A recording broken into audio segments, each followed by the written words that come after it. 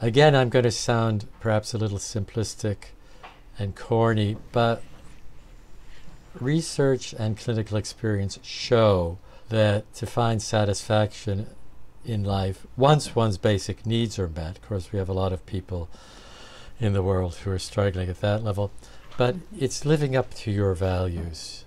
And that's where we have the difference between guilt and shame. The person who experiences shame worries about if they'll be caught. I took this when I shouldn't have. Did anybody see me? Am I going to get in trouble? Are they going to consider me a bad person? That's shame. If you feel like, as long as nobody saw me and thinks badly of me, I'm fine with it. If you took something when maybe you shouldn't have, and you feel, I've really disappointed myself, that's not who I am, I have to think of why I did that, that's not the person I want to be, those aren't the values I hold, that's guilt. Mm-hmm. It's not what the other person thinks, it's what you think. It's a big distinction. You're saying guilt is I'm confused, hold on. Guilt is you're worried more about what you think versus shame where you're worried about how you appear to others and yes. how that will damage your reputation or something. Shame is, do I look bad? Mm-hmm. Guilt is, do I feel bad because I didn't live up to my own values? If you have done something to someone where initially you felt shame over what you did and didn't want to get caught for having done that, and you want to make amends to them, I was told by my shrink that the better space from which to operate in that effort to amend is from a space of guilt, because you're thinking about how they felt and how it impacted them versus getting caught or how you appear. So you're more you become also more other oriented or other focused. That was my translation of what he was saying, but I don't know.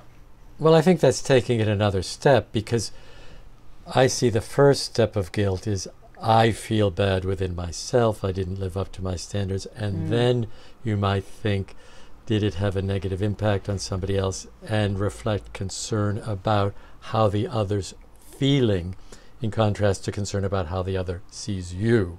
Those are two very different perspectives in relation to the other. Right. Do they think I'm bad? Did they catch me in something? That's very different from thinking, oh, did I harm them?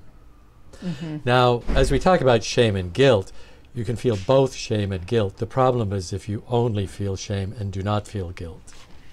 Why does that become a problem if you only feel shame? Well, if you only feel shame, it might not be a problem from the individual's perspective. They might be happily antisocial.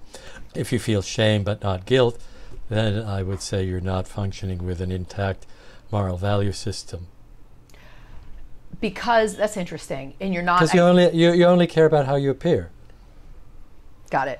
So then you're also saying shame and antisociality are linked in the sense that you only care about how you appear. Yeah. Does that mean that people who would be identified as antisocial feel shame, or not necessarily? One is sort of leads you to a disconnected space from others. If we're talking about antisocial, it's really a focus more on a lack of guilt than a presence of shame. The antisocial person is not capable of guilt. Whether or not they feel shame is another thing. If they're brazen enough, they might not even feel shame. But antisocial is lack of guilt. Possible experience of shame, possible I don't give a damn. I see.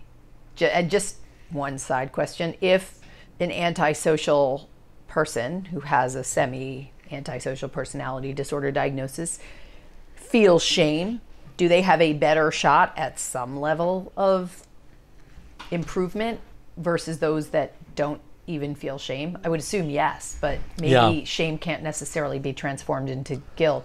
Well, at least it's a discomfort. So let's put it this way. The shame implies some relational element to the emotion, whereas lack of shame, it's like the relationship doesn't even count for anything. I don't care what that person thinks about me. If you care what that person thinks about you, at least there's a little germ of a relationship there.